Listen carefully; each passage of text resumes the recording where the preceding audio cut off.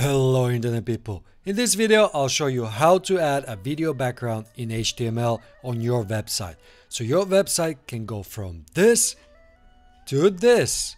I will show you how you can just copy and paste the code so it will work on your website. So I'm not going to go into the details of each line of the code, but this video is more of a plug and play. Hercules, how did you feel when you saw this video? Disappointed! Hey man, come on, I thought you were on my side. Tip sweat punch. So I want to add a video background to this website. So you can see it's a basic HTML website, has some PHP also, but all this blue part I would like to have a video behind it. Let's start by getting the video. So here's a great website where you can get free videos. It's called videvo.net. I'll leave the link in the description to this video if you want to. Here, just choose a video you like. I would keep it very short video so that you don't have much bandwidth, and maybe even compress the video because this one will be quite big, but just for this example I'm keeping it as is. So here you can free download it and it will directly start downloading it.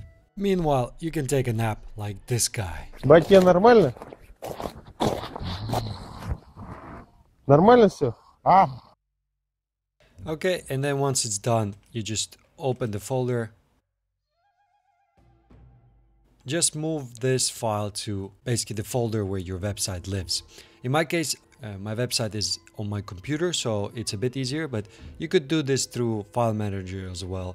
Basically, you just need to move it to another folder that's underneath your, in the folder of your domain. So for example, if this was my domain, country selector, then I would go inside of it, and then wherever you want, I have a folder called uploads. I usually put the stuff there, but it could be also under images or content or whatever.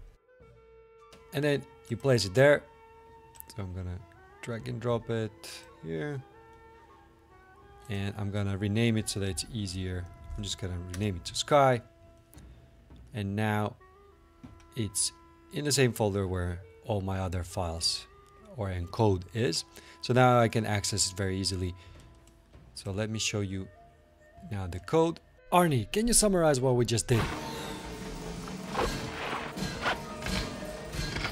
So here, this is my index page. That's the page you just saw, the blue one. Basically, here's some PHP, but then we come to the HTML, which has the head tags. And if you scroll down, you have the closing head tag, and then you have more code. So what's important here is, if we look at the website itself,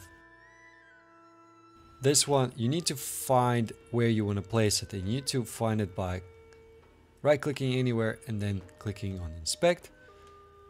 And here, you need to find the div that actually covers the whole area. In this case, I have this header HTML element that I need to put my code in. But in your case, it could be a div or something like that, because just to give you an example, this container, if I would put the video inside this container, it would only cover, you saw the little box here, the video would be only playing here. So that's why I need to pick the element that actually covers the whole area. You see here, if I scroll a little bit, you see it only goes where the blue part is. So that's where you need to place it. So let's go and see the code. Okay, make it quick because my horse is getting tired. I made it easy for myself because I already have the code here. So this is my header, and here's the code that you need to enter. I'll put a link in the description where you can get this, just because YouTube doesn't allow code in the description, so you'll need to go to my website to grab it, but you'll be there. Let's take a look at the HTML, and it's actually quite simple. It's basically two divs around a video element. And the important thing here is that you have this video and then you have autoplay muted loop. So this is where you control if you want it to loop, autoplay, if you want it muted by default, which you should. This is where the magic happens. This is where you control all those aspects of your video. And this last part is for the layer. This is the transparent layer that blends your video into the page better. So that's much easier to read if there's any text. Don't worry, confused Travolta, you'll see it soon. The only thing you need to change here is this one here.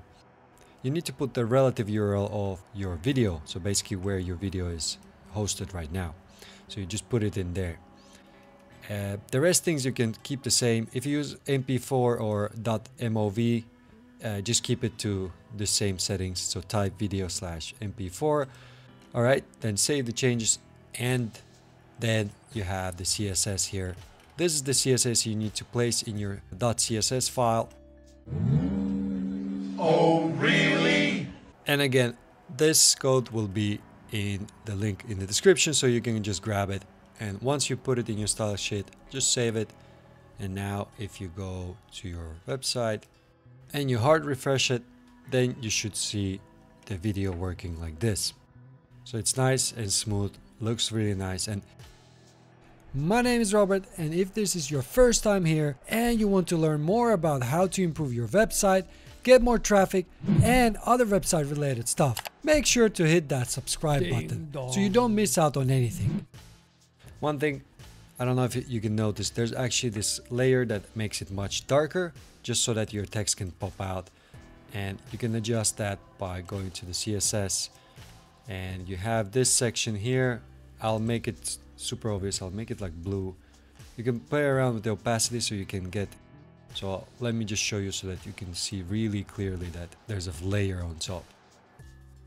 You see there's blue, and now the stars are behind there. So you could do something like this as well, where it's video behind a color. That could work also nicely. Actually, I like this a lot. And if we take a look at the site on mobile, you can see that it works quite nicely here as well. One thing I want to mention, that on iPhones, it might not actually loop, so it might not actually autoplay, and there's not much you can do about that. But for Androids, it should work. So for example, Safari might decide that they don't want that. So it really depends on the user's browser and stuff like that. So don't be alarmed by that. But if it doesn't move, then they'll see the first frame of the video. So it could look still good. And here are two videos that I think you will enjoy watching next. Whoosh!